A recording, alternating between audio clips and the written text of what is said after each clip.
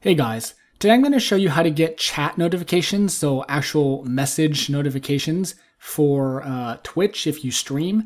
And so this should work for, I use Streamlabs, OBS. If you have OBS, it should work as well. So what you want to do for this to get these notifications is you want to get this program called Chatty. And so I'm doing this because basically the tutorials that were out there are kind of old and wasn't exactly what I was looking for. And so basically I have the newest version 0.11. So that's what this is going to be based on. So what you first need to do is get Chatty. Go ahead and download it from the top here. And once you do that, then this will come up like this. And so I'm going to actually just do it pretending like I, just got it. So you want to do a create login and then request login data. So just all these is fine. Click open default browser. So it'll open up. Yes, or open in URL. And then I'll ask you, basically it's just asking for authorization from Twitch. So click authorize and then Chatty access token received. So now you have a token. So now Chatty is logged into your Twitch account. So once that happens, then you can see, as you can see, it has access now. So you can click close. This was not here. So basically you want to put in your channel name. So mine's Nukem384. You want to click connect. Now it says you have joined my channel, stream offline, obviously.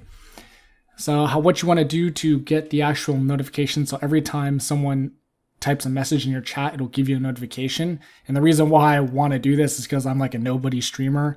And so a lot of times what will happen is I'm playing games and someone will message me and I won't notice for like 5-10 minutes. And then by the time I respond, they're already gone. And so it'd just be nice to have a notification, like a little sound. So that way if someone messages me while I'm playing a game, that I see it right away and can, talk to them, interact with them. So what you want to do now is go ahead and go to main, go to settings, and then go down here to the Windows tab. You want to click notifications. First thing you want to do is go to sound settings, this tab. Make sure this is enabled. And the output device was not on speaker when I first downloaded. I think it was on default. So just make sure that obviously the sound comes through your desktop speaker so you can hear it. Once you do that, then go to events here. And this is the important thing here. And so chat message, chan or app not focused. And I think it said off no sound file before I started messing with it to make the sound. So what you want to do is double click that. And then you can leave basically all this stuff as it is. If you want a notification for your own message, you can. So I'll have that checked. Obviously, if you don't, you can uncheck that. So go down here to sound, the sound tab. The status, I think, was on off. So you want to click enabled and then go ahead and pick from one of the three WAV files that they have set for you. So I just have it on ding. Volume, cooldown. Cooldowns, if you want to adjust those, you can. And then you just want to click save. If you want, actually, let me get back in this. If you want it to only make sounds on certain, like if someone types a certain thing, you can do that as well. Do that. You want to double click the chat message here. Sorry if we were just in here. So click that. You want to go to match here and click edit.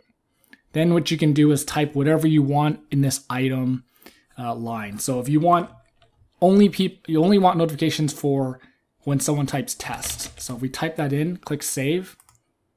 So now match tests.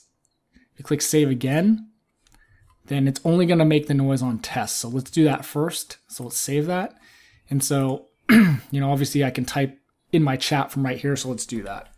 So if I type in test, there you go. There's the sound. And so if we test this, if I put in hi, no sound. So obviously, like for me, I want it for anyone who messages anything. So to do that, go back into settings, and then obviously you just want to get rid of this match here. So just get rid of this. Click save, click save, click save. And then you can just put in whatever you want. What's up, world? There you go, and you get the sound. We can also test this from Twitch. Let's do that. So here's my channel here. Hey guys. There you go. There's the sound. So that's basically the tutorial if you want sound for anyone typing anything in your chat so you can get notifications so you don't miss stuff like I have when I've been playing. Hope this was helpful. If that was helpful, don't forget to comment, like, share, and subscribe. And thanks for watching.